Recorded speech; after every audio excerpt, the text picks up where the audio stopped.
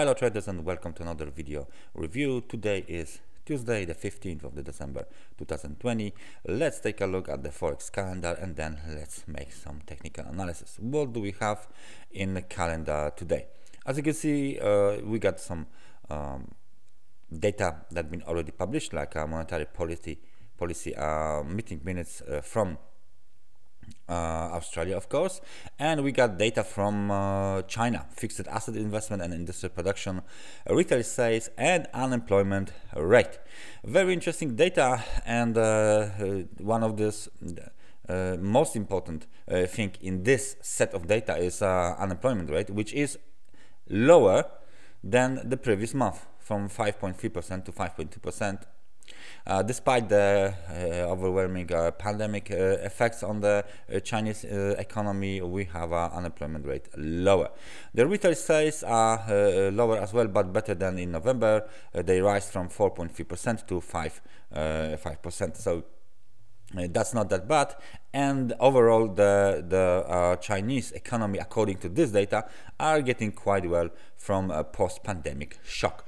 And what else we got for today? We got data from United Kingdom, climate count change and count rate, together with average earning index, right? So we got the count change up to 64,000 people. We got the rate low, lower than the expected, of course, because it's 4.9% and the expected was 5.1, but higher than in the October because in the October we got 4.8%, so now it's 4.9, so it's 0.1% higher.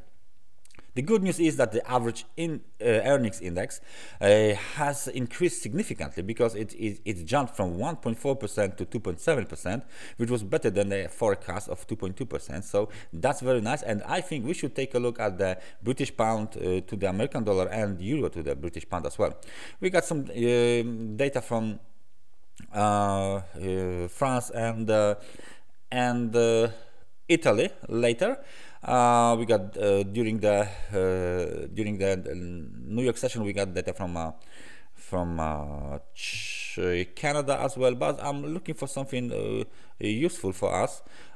Industrial production and capacity utilization quarter past 3 from the United States. Nice bunch of data, but they might not have that much impact on the markets. And we got some speech from the new governor, Tiff Macklem of Bank of Canada. He will deliver a speech at 8:30. So I think we should take a look at the Canadian dollar. I think we should take a look at the pound and the euro to the British pound. So let's just start with the Canadian dollar. USD CAD.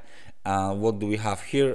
As you remember, this is still the downtrend, and this new local low, let me just point it out, this local low made here just last week.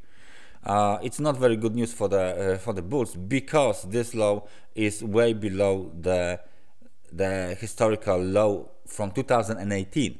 So right now we are keep digging this hole lower and lower. Right now we hit the level of the lowest 1.2706, which is not good for the bulls.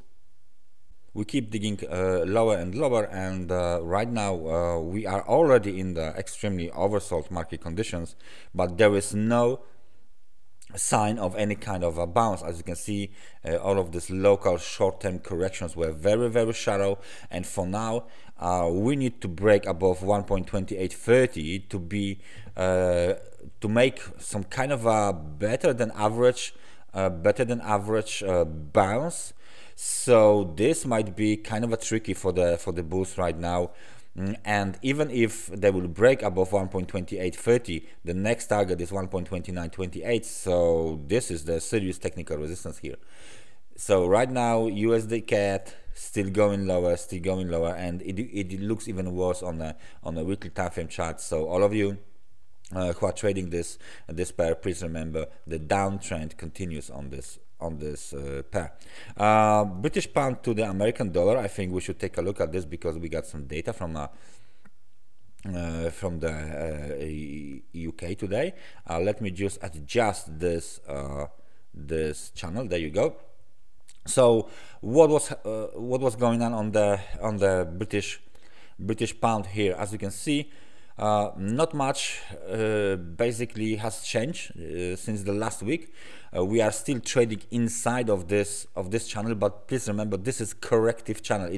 It's because we got this overlapping waves, right? We got the wave up and then wave down, wave up and overlapping wave down, wave up and overlapping wave down. So this is clearly corrective in nature, and as we go up towards 1.3486, somewhere there, the bearish side of the market is getting much more active and it's pushing the price lower. As you can see, we got this upper shadows, the long upper shadows.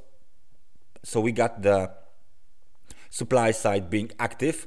Every time the bounce higher is being attempted by the bulls. So there you go, we got this high, which is the highest high, this is lower high, this is lower high, and let me just make another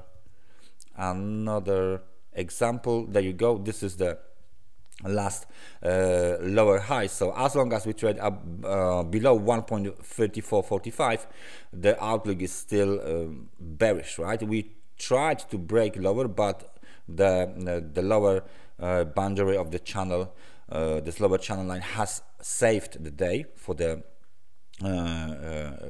bulls, and we got some bounce. But please remember, this was already at 46 points on the RSI, so there was a significant pressure, significant momentum from the supply side to break below this trend line and as low as it's possible inside of this channel. So if they were try to do it again, basically we can see a new low below this candlestick low, which was at 1.3134. So we are heading towards 1.3 on the British pound if this bearish kind of a pressure, as you can see here, will intensify. Okay, Euro GBP. What is going on there? Beautiful candlestick here. Look at this. This is not what I was trying to do. I was trying to move this blue arrow. This candlestick is a pure technical signal. This is of course reversal signal, right? So this chart is telling us that every time the bulls are trying to rally above above 9,200 pips, then we have one big smash and they are capped, and this is big it leaves big shadow on the daily time frame candle. So with this okay, we will leave it here. With this candle we have a indication of a possible down move resumption. As you can see here, we got this rally, and then of course for many days we got this move lower. Now we got this rally again. This is our trigger, and then it looks like we are going to have another wave down.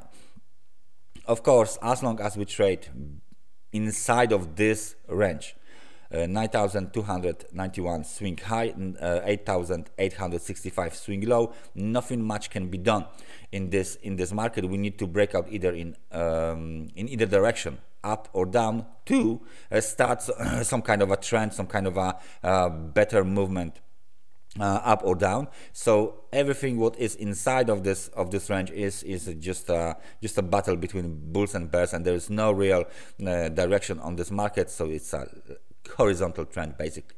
But even inside of this horizontal trend, we can have some nice setups. As you can see here, this is a good setup telling us that something is going on from the bears side, from the supply side, and we are possibly going lower, looking at the level of 0.9000 as the first target, and then 8,951 second. Possibly we will even hit the key technical support 8,885. So this is the situation on the British pound. Let's just take a look at something that we didn't do for a long time. This is a DAX. This is a DAX. There you go. This is a DAX index, the German index DAX. What do we have here?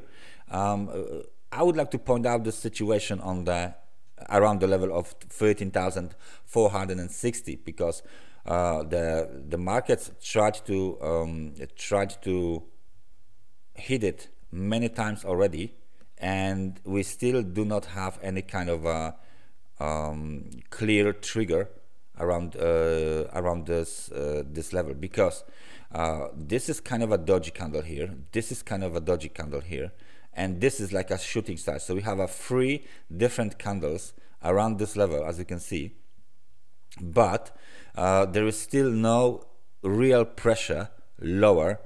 Let me just adjust this line. No real pressure lower, because the technical support, which is at 12,883, has not been violated yet. We still have a gap to cover here, and 2 levels of technical support, 12,535, 12,336. Okay, so the bulls tried to rally. They were capped 3 times, but the bears are not going to punish the bears as hard as they should. They are still, waiting for the better opportunity, it looks like, because between these 2 levels, as you can see, I have marked them in a red horizontal line, 13,312 and 13,460. This is the zone.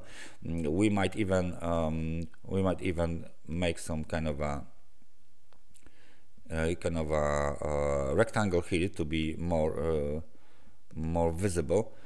This zone, of course, is a very, very important zone for the bears, so they cannot lose it, right? So every time we go there, we are being punished by the bears, and market starts to make upper shadows, dodgy or shooting star candles, and then we have a breakout. But as you can see, the bulls are not giving up, right? They are still pushing to break through this zone, but the momentum is getting lower. Already we hit 50 points on the RSI, so the neutral level has been hit during this move down. If we break below low of this candle, so this is 13,000 basically, if we break below the 13,000, then the real sell-off might start, and bears will target this 3 technical support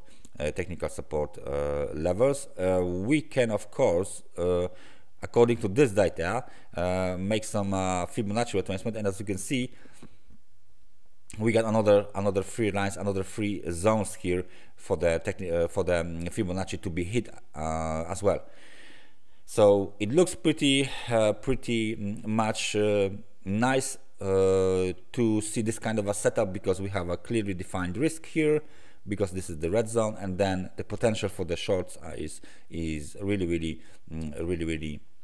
attractive for traders. So I will leave you with this simple analysis. So thank you very much for watching today's video, and I hope I see you guys tomorrow for another analysis with new setups and new Forex pairs. So thank you very much for watching. See you guys tomorrow. Bye bye.